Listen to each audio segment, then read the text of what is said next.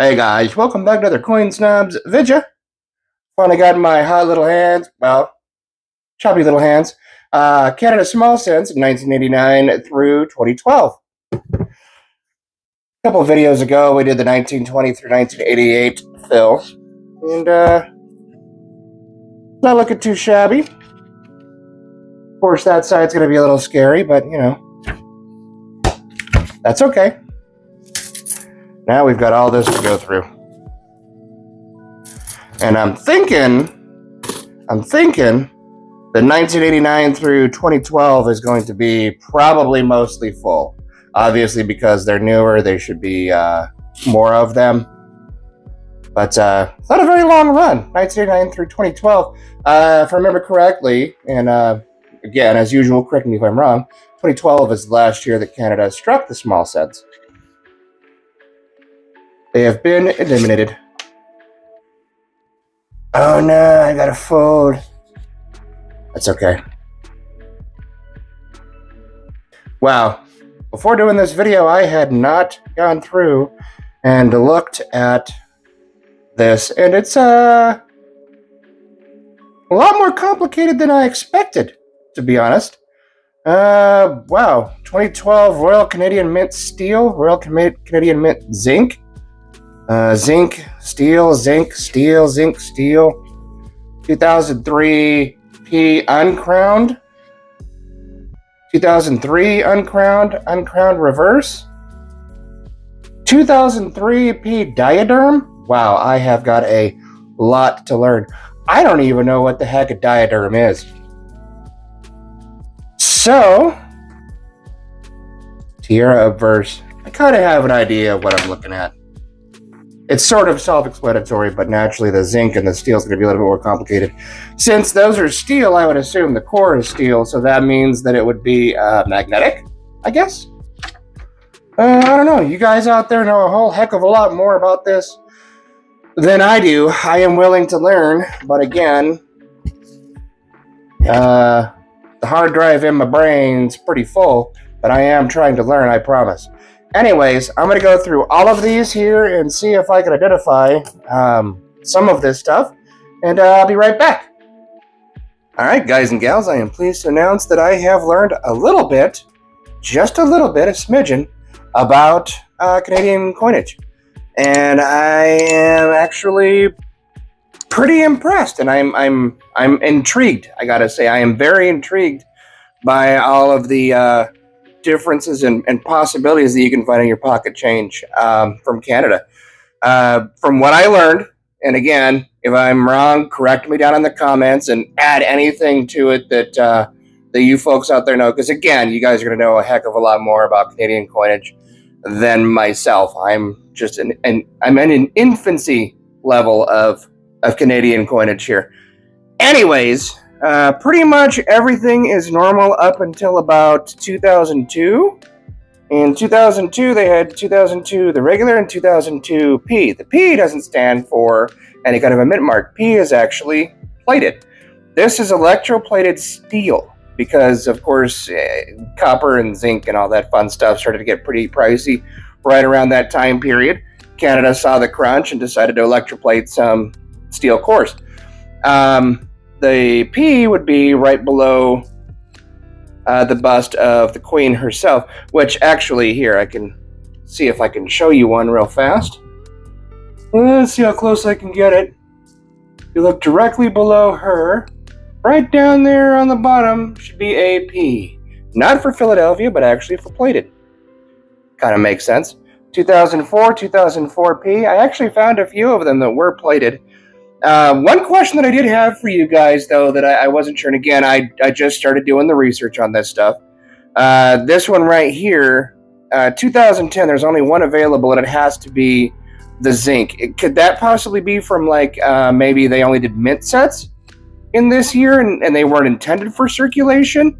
I'll do some research on my own, of course, but I figured you guys would probably have the quick answer out there.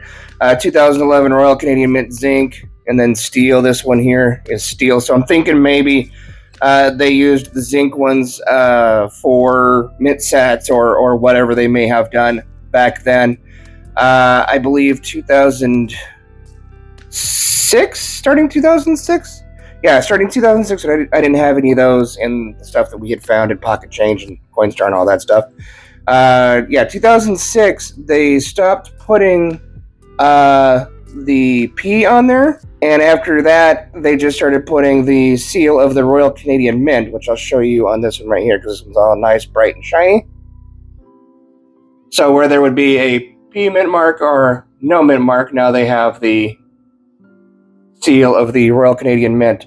So I think that maybe at this time period you would have to use a magnet, perhaps, to see if this is steel or zinc, unless there is some kind of like a slight difference, slight variation in the strike, or slight variation in something that I can see on the outside. I'd imagine probably using a magnet is going to be the fastest way to find out. Let's check it using my patented Chihuahua magnet. Yep, that is very much steel. Okay. So I answered my own question on that one. 2009 steel. Of course, let's see. Yep, very steel, very steel. And this one is supposed to be zinc. Huh, look at that. We're learning something new every day. Steel. Would you look at that? I'm not dumb, just kind of slow. So that means this one here. Wow, like magic.